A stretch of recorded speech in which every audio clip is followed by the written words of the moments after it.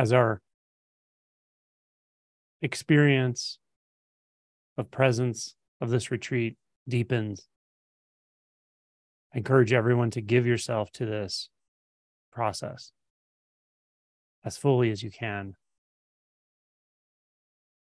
This means be willing to be porous, unguarded, raw, and then just let the experience be what it is.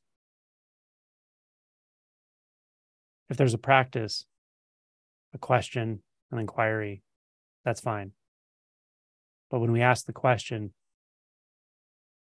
let's relinquish all control to the experience that follows, to the experience that's always here. Essentially, this is an opportunity, this retreat, these silent meditation rounds, the talks, guided meditation, sound meditation. These are opportunities to become more and more receptive, open.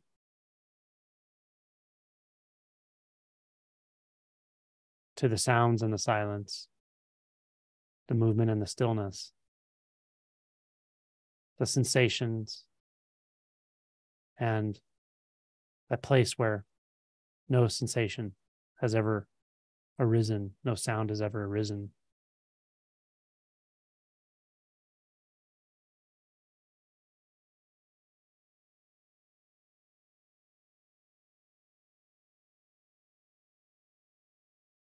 So here you can let it all in.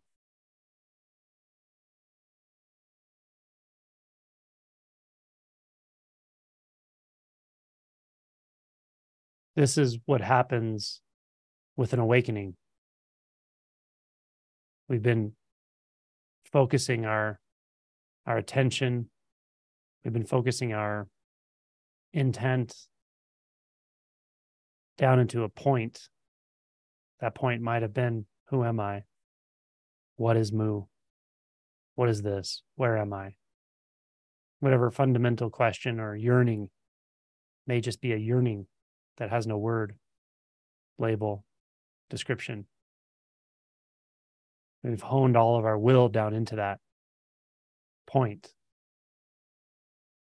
And then we've come to the end of what we can do as an apparent individual, as an apparent separate mind, body, and will. Come to the end of that illusion. And then something comes out the other side. So it's through relinquishment and openness that insight dawns, insight arrives. And it's always kind of funny because when it arrives, when it dawns, it's very obvious that it was always just that, always just this, always this clear.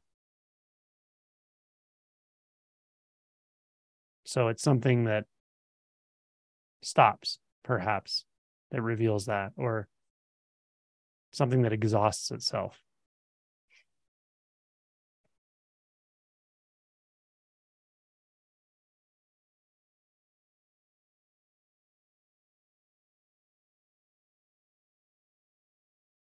Now, you can't cheat the system either. Sometimes we can hear a message like, there's no seeker, there's nothing to seek. That's all an illusion, practice is useless, etc. And the part of us that wants to remain in the illusion of separation can hear that and find it quite useful. So sometimes we have to apply effort. Sometimes we have to put in the work to exhaust those illusions, to exhaust the will that apparently grows out of the fundamental delusion of separation, distinctness, discreteness, and some kind of solitary existence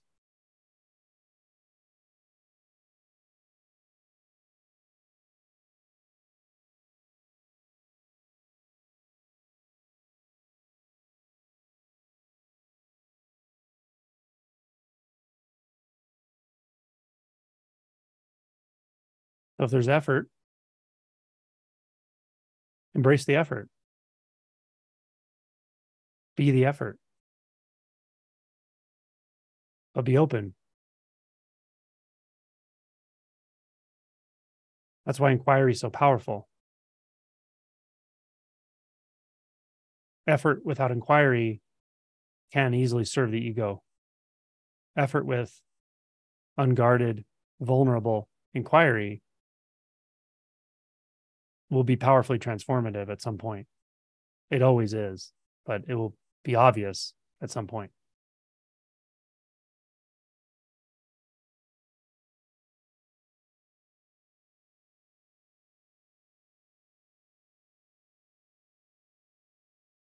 Yesterday, we talked about inquiry. We talked about a few methods. And there's no exact right way, of course.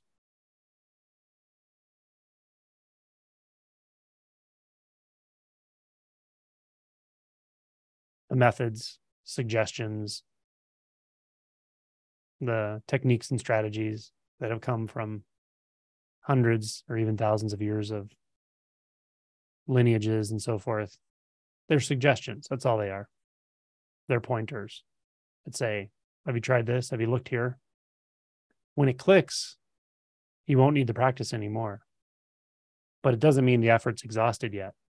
You may still feel the effort, but you know exactly where to put it and how to put it. And it becomes wordless very quickly. It becomes beyond concept very quickly.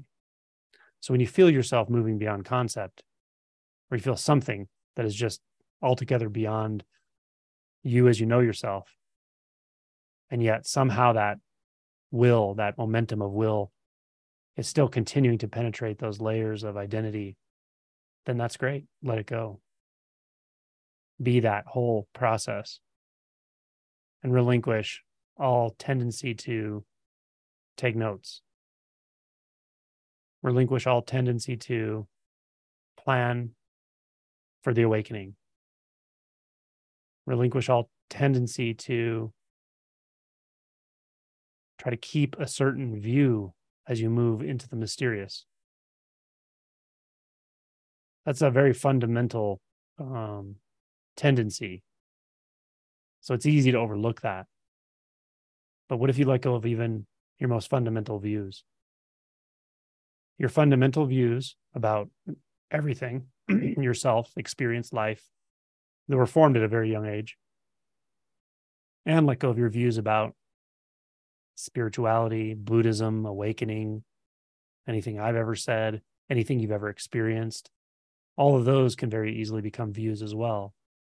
But as you step directly into this mysterious something, this possibility, can you let go of those views as well? All of them. The view that I know what I am, where I am, who I am, and the view that I know what spirituality is, what's supposed to happen, what to expect next, even what I want, that I want awakening. Maybe you do, but there may be a version of what you want that has nothing to do with what actually occurs. This is a reasonably common question or concern I get from people that goes something like this. I've been at this a long time. Often there'll be a quote of how many years or decades even. But awakening eludes me. I've tried everything. I've tried this and this and this and this and this.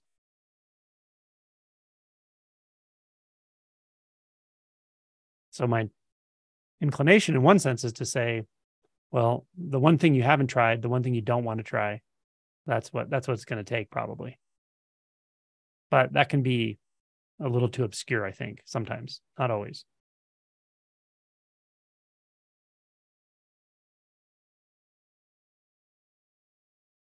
So what I'm usually set to trying to do in those situations is to help that person see that there's mixed agendas.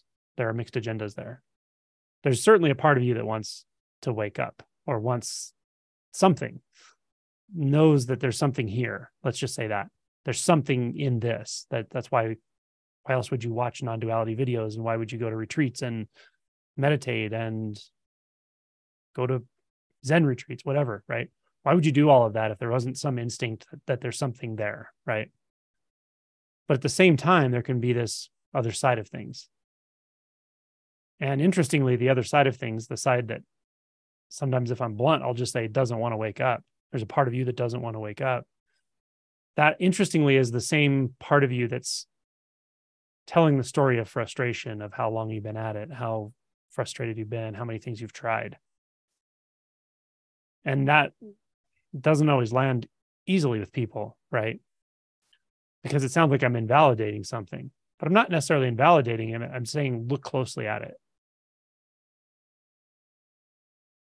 What it feels like from my perspective, sometimes, not always, but sometimes from my perspective, what it feels like is someone wants me to go into complicity with them that they can't wake up.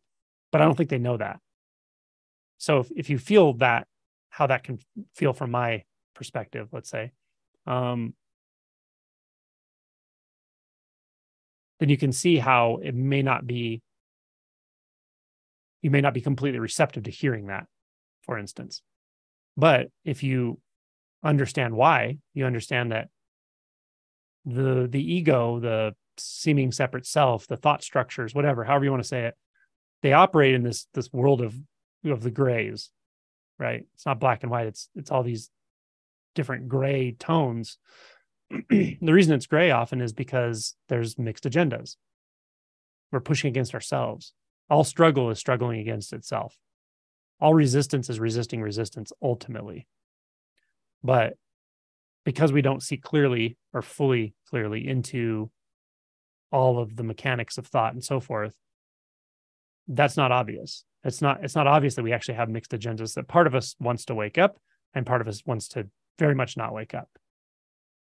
Not necessarily that it doesn't want to wake up. It doesn't want to enter the mystery. It doesn't want to enter the unknown, right?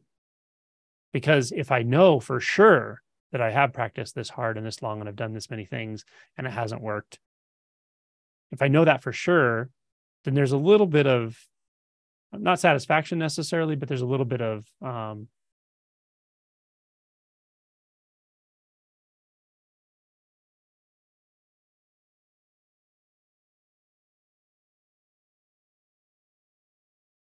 identity, essentially. There's an identity in that, something that wants to maintain itself.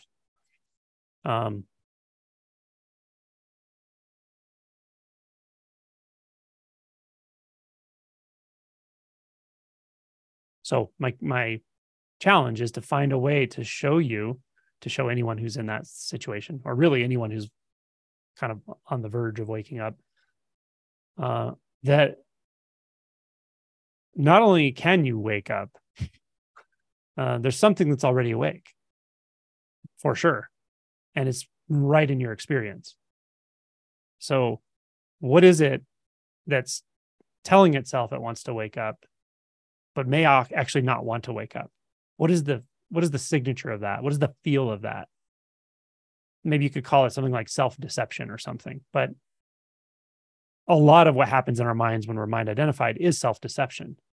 That's why it feels so heavy and confusing sometimes, and distorted and unpredictable as far as how we respond to things. We may be surprised by our own responses, why we get triggered, etc. It's muddy, confusing. So picking up just the signature of that, learning to feel into the signature of pushing against ourselves, having a mixed agenda, is very valuable. And you can unpack it by just asking, what am I afraid of? What am I really afraid of here? What am I afraid of letting go of? What am I afraid of experiencing, perhaps? On the other side, sometimes I will encourage people to ask, why do I want awakening? What do I think it will really give me? But you got to be really honest with yourself right here, because it's easy to go, well, I know everything is interconnected and part of me knows that, and I just want to experience and live in that. And that's true. But there's another part of you that thinks it's going to give you something, X, Y, Z. better relationships, more validation from people, maybe. Maybe you believe it will get you a complete release from something in your past, perhaps, like it'll make that disappear. Any of these agendas, any of these beliefs in the background are normal. They're fine. There's nothing wrong with them. But when you don't see them, it sets up that kind of discord where you don't really fully understand what's going into your process. Sometimes you feel like you're driving with the brakes on. So again, unpacking what is it I want from awakening? What do I think it will give me? You can ask the question from the most simple childish perspective, perhaps, like, what do I want, before I knew anything about spirituality, before I knew the right answers to that question. But also, on the other hand, what am I afraid of? Taking some time to answer these questions, maybe even write them down and kind of feel into them, can be really valuable. I found. So if you feel, and even if you've had a shift, but something feels very stuck, very heavy, very like struggling against itself internally, the same thing can be helpful. What am I afraid of? And what do I want? Right? What do I want out of this, out of the retreat, out of life, out of my experience, out of deepening realization? And what am I afraid of? Often it's, what am I afraid of losing? But it may not even be fully that. It may be, at some level, it becomes, I'm afraid of not being. I'm afraid of not being in the way I think I am already. So I'm afraid of letting go of a certain view, even if I know it's an illusion.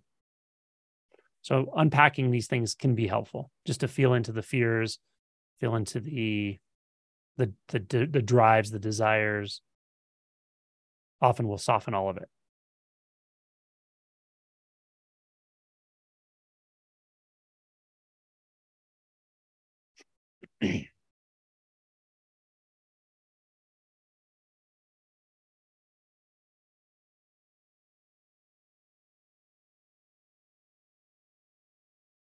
And once you've done this exploration, you might find it's much easier when you come back up against the opportunity to really let go of yourself as you know yourself, including your frustrations, your past, your attributes, your tendencies, your memories, your knowledge, your spiritual resume. Are you ready to let go of all that and take one step into the unknown right now? What will it cost you? It'll cost you the illusion of control. It'll cost you the illusion that you know everything. None of us actually think we know everything, but there's something about the way the ego functions that it just believes that its view is the right view. Its view is the only view somehow. It feels that way. That's what you're letting go of. So you're letting go into something so vast, so beyond the perspective, the limited perspective of mind and concepts, that to some part of ourself, it's daunting, or it's like a no-go. Like, I'll explore everything. I'll explore painful emotions. I'll explore beliefs all day long. I'll go through my traumas. Like, I'll do all this stuff. It's painful work. I'll physically work hard. I'll meditate, make my body hurt, run until my body's, exhausted, exercise, work out, work hard, stay up late, think all day long. I'll do all of that. But there's something in us that doesn't want to go into what's truly the unknown when it comes to views, identities, perspectives. So acknowledging that can be helpful as well. The fun thing about this, the really good news, is the unknown I'm talking about, which you could be imagining somehow, but it's not what you're imagining.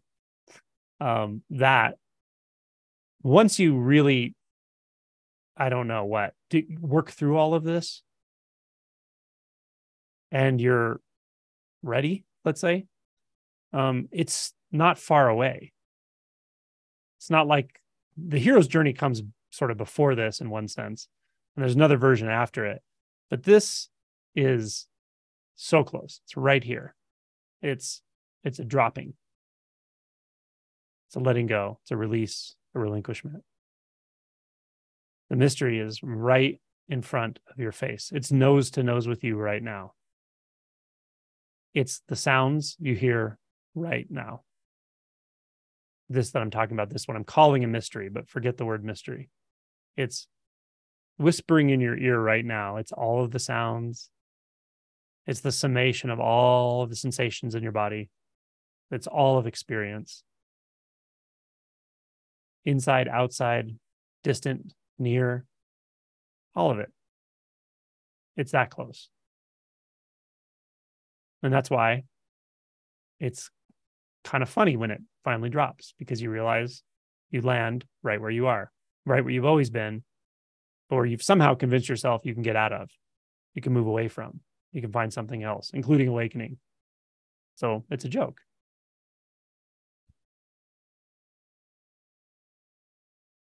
But you have to be willing to enter that mystery.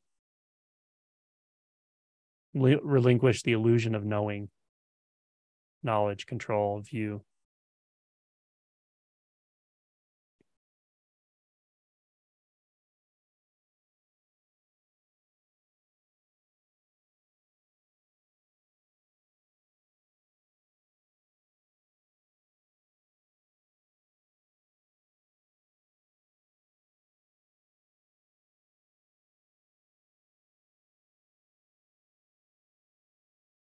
If you're thinking, is this the mystery? Is this not the mystery? I'm not sure it's the right one.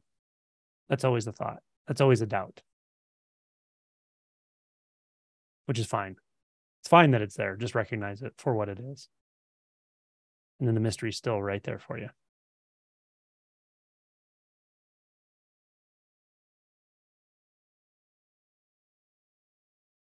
The unknowable in the usual ways of talking about knowing. It's unknowable, but it's quite experienceable. It's quite available. You can't not experience it. It could be a koan if that lands right for you. What is it that I can't not experience right now? What is it that I can't not experience?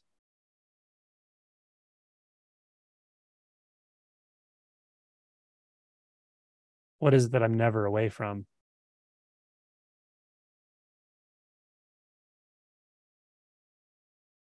What is it that I can't move toward? Because it's not a part. It's not something else. It's not somewhere else. It's not even somewhere, because somewhere is too limiting.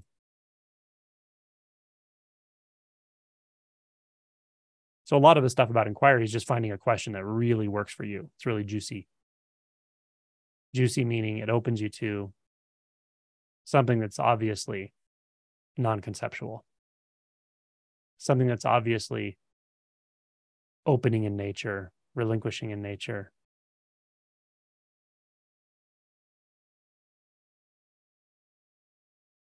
So yeah, don't make this too complicated, really. One question can be it. You could take one question in that works for you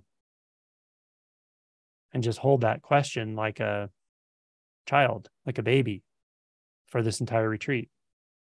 Easily you can do that if you're inclined to.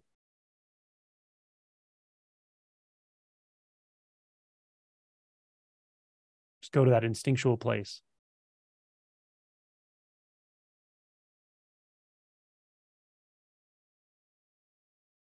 It's a place that only you can go. There's another way of saying this. That's why, as I say frequently, these techniques and questions are they're simple pointers. They're suggestions. And they can be helpful as suggestions if you don't hold them too rigidly. But it may lead to a different type of question for you that's the right question, that is the real question, that becomes a wordless question very quickly. That's the place only you can go. I can't go there for you or with you. So maybe it's just about remembering something very fundamental about your life force or your life energy or the root of your life energy before you became a you or thought you were a you, following that back. It has that feel as well. Feels like entering something or re-entering something or being reclaimed by something primordial. That's what it feels like. So trust it. Most of what I tell people around this topic is trust yourself.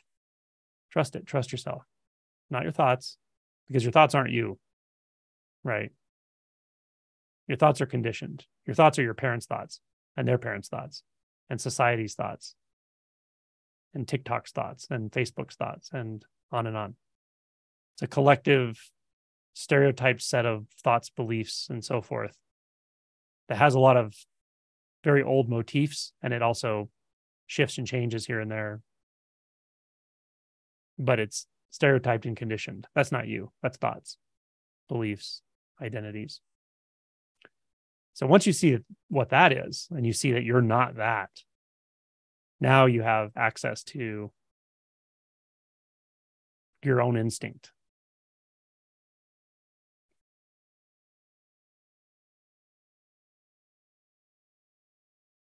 So what is your instinct? Your instinct isn't something like, well, my instinct is I need to do this in my life. That's fine, but that's not the instinct I'm talking about. Your instinct isn't Buddhism is the right method and Advaita Vedanta is not, or something. Those are beliefs, experiences, evaluations. They may have relative value to you, but that's not your instinct. Your instinct isn't, oh, I feel really peaceful right now. That's not what I mean by instinct. That's a reflection on your experience right now. It's fine, but it's not your instinct. These come and go all the time. What I'm pointing to when I say instinct is it doesn't come and go. It's not subject to time. And you can't be outside of it. It's not subject to space.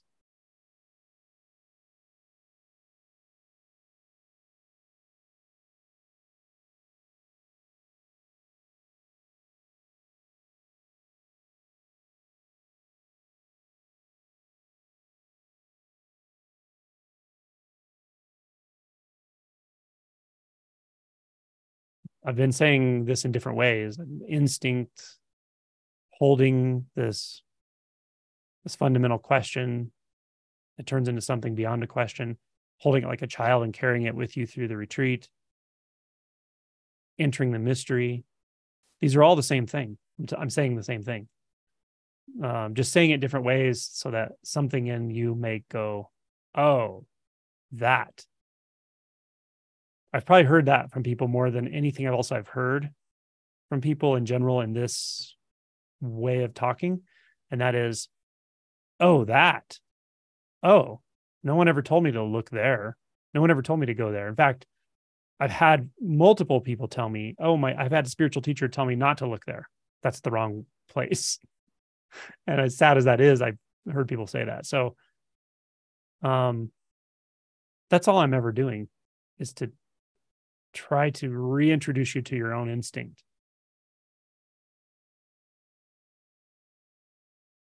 And it's such a blessed place. It's simultaneously helpless and unguarded and vulnerable, but it's also profoundly powerful because it's not subject to anything, conditions, time, space. It's very paradoxical, but it's a wonderful place to become reacquainted with. It's your companion in retreats. It becomes your companion at all times.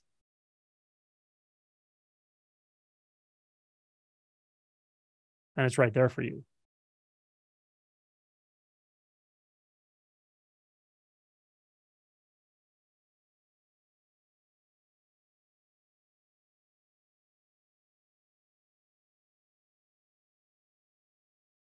It's not an it. Obviously, it's not a thing or a place. So I can't label it exactly. So I'm not going to label it love. But I will say, when you're in congruence with it, knowingly and aware from the standpoint of being aware of it, it feels like love. As Tony Parsons might say, the lover that never leaves you.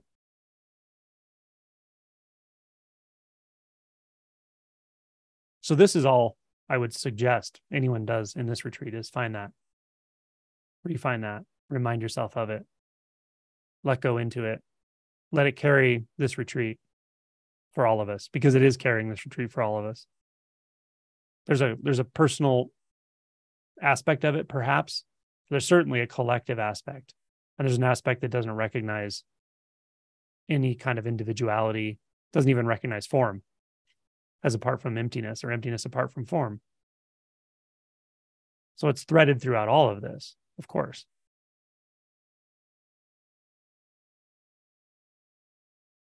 That is what the retreat is. There's no retreat. There's just this. Just as much as there's no specific separate you, there's just this.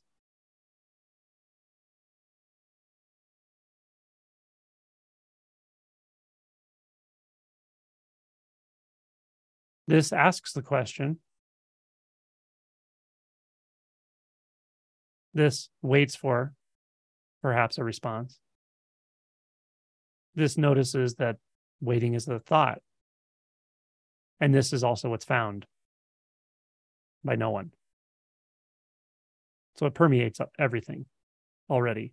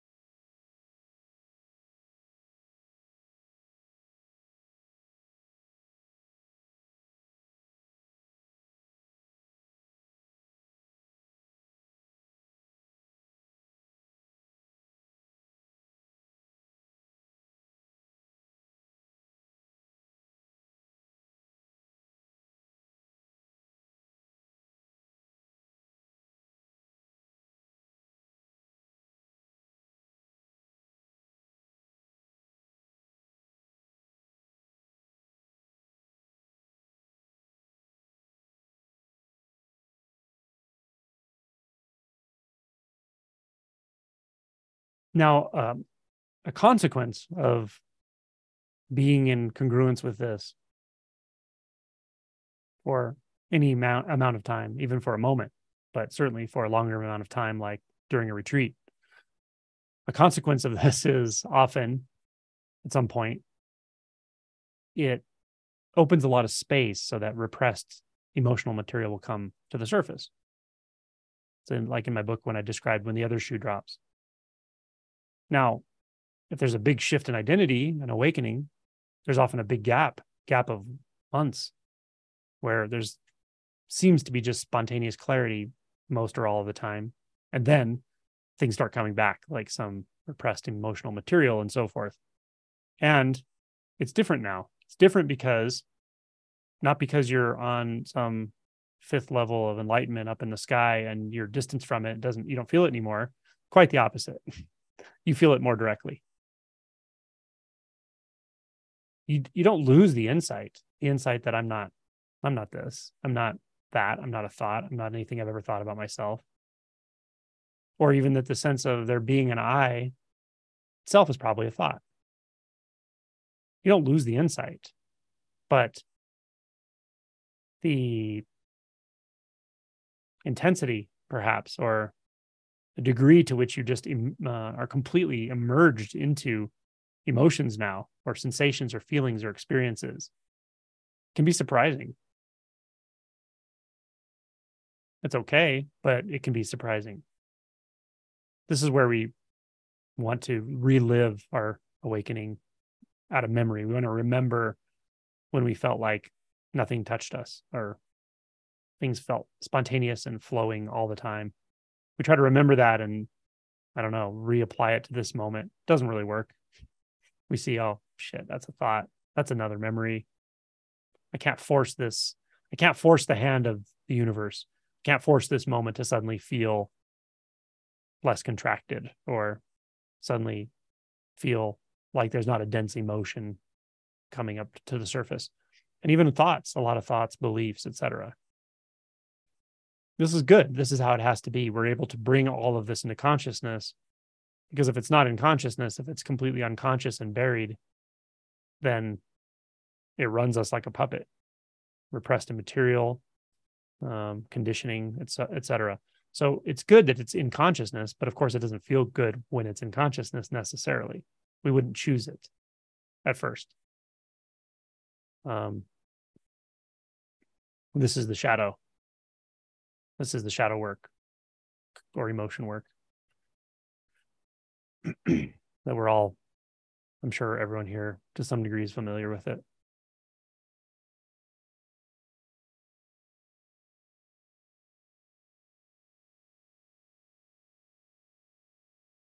Retreat's an unpredictable space. You may have a retreat where there's very little of this repressed material coming up, feels spacious and open, maybe times where there's a lot of thoughts, but overall things are pretty clear and free flowing and expansive. Then you may have retreats where it's quite the opposite. A lot of dense emotion, a lot of really heavy stuff, plus or minus a lot of thoughts. And it's not uncommon that you have that first type of retreat before you have the second type of retreat. You may think retreat's a very peaceful, blissful, enjoyable experience. Then you come back again and it's intense, very dense, emotionally heavy, etc. Usually your instinct is, at this point, is that, yeah, this just has to be this way right now. It's okay. It is what it is. And if you have a good facilitator or teacher or guide, they'll hopefully tell you the same thing, that this is how it is. It's okay. It's par for the course. Now, if you have a teacher that tries to get you to pretend it's not real, I'm not sure if their instinct is right on there, but it's really up to, or I'll say up to, it's really up to the individual, the practitioner, or you, to know at any given moment whether something really needs your attention as a physical experience, or whether something is heady, whether something's really a thought, and it can be sort of acknowledged as a thought and then sort of return to a more unbound consciousness or awareness. But if you take either of those sides all the time, you will fall into certain views. You'll confuse yourself, because there are times for both. Certainly, there are times when you just need to feel the attention in the chest, in the gut, in the neck, in the head. Feels so natural, but it's also very intense and uncomfortable, perhaps. But instinctually, you know that's what needs to happen in this moment, and maybe some inquiry around it. What am I reacting to? What are my beliefs about this emotion? Is there resistance arising now as well, etc.? And there are other times when we've been indulging the mind a bit. The thoughts are just revved up, and we need to sit for a few rounds and disregard thoughts, perhaps, or recognize thoughts as such, and remind ourselves that's a thought, that's another thought, until we're back in this self-knowing space, the space that is knowingness, that doesn't require thought validation, doesn't require analysis to confirm. It's self-confirmatory. It's simple. Has a certain piece to it. So there are times for both of those, of course. And over time, you'll instinctually know without having to analyze anything or think about it or even reflect on it as such.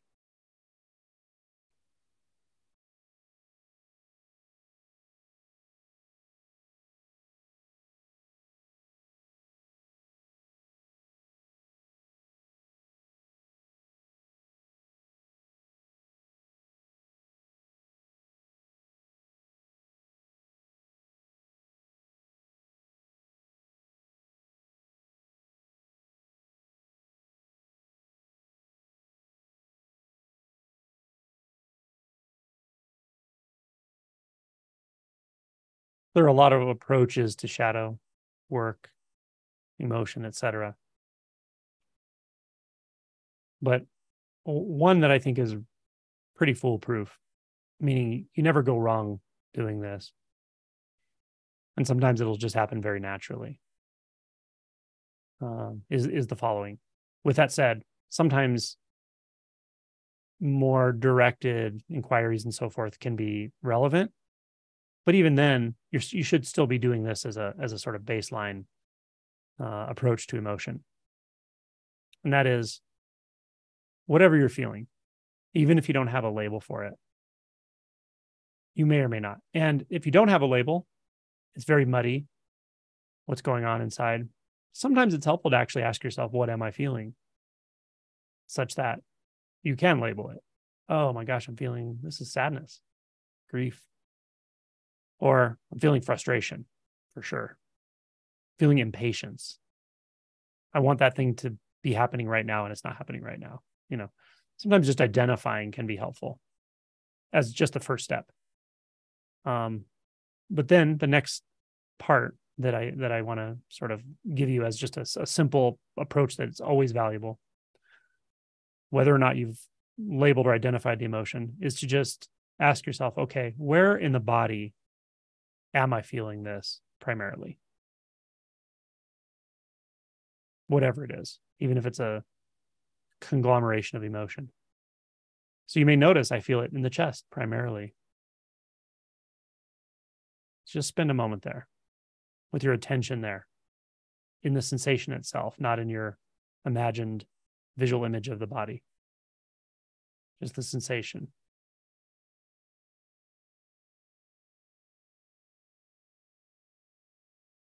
Now, you sit with that however long you want to.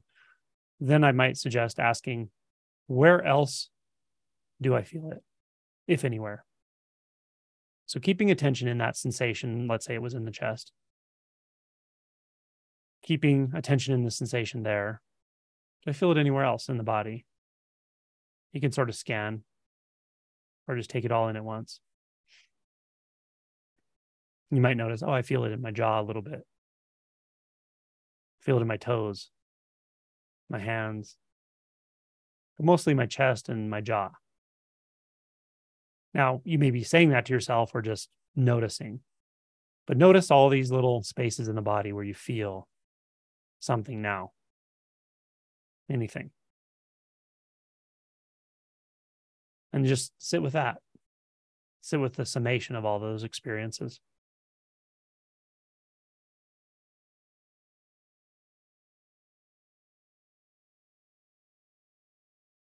And you sit with that for however long you want to. That's a practice in and of itself.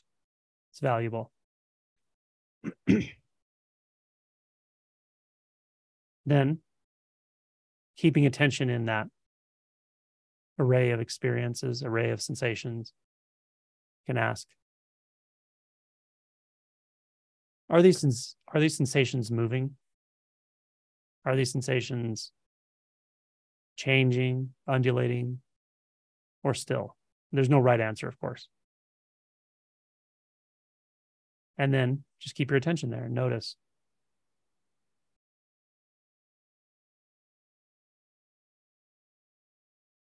You may notice various things.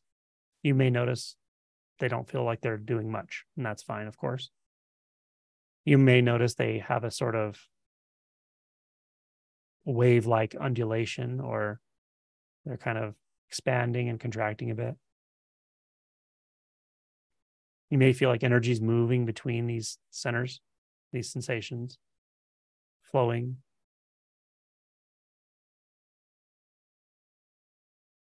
Or you may start feeling there's something like these sensations that's completely outside the body as well, almost like you're interconnected to a sort of network of energy. None of these are right or wrong. These are just possibilities. Just be open to the possibilities. How is this energy moving? How are these sensations moving or changing? And just stay with that. Try to keep your perspective open such that you're taking it all in, the body, the sensation field. And it may become not even a body anymore, just a sensation field. Just stay open in the aperture of attention.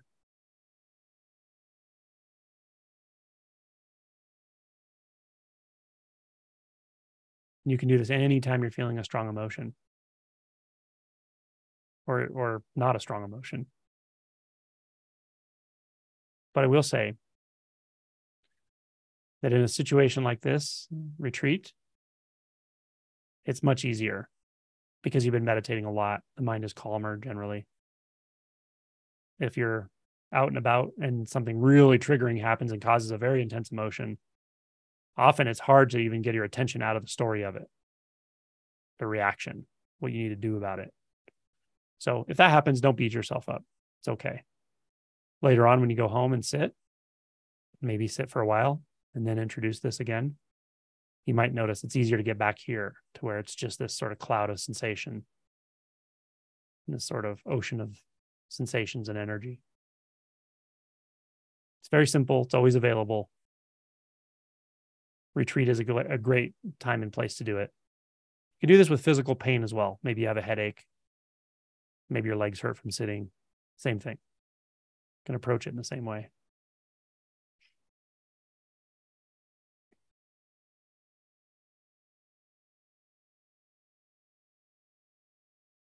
Okay. That's the talk for today.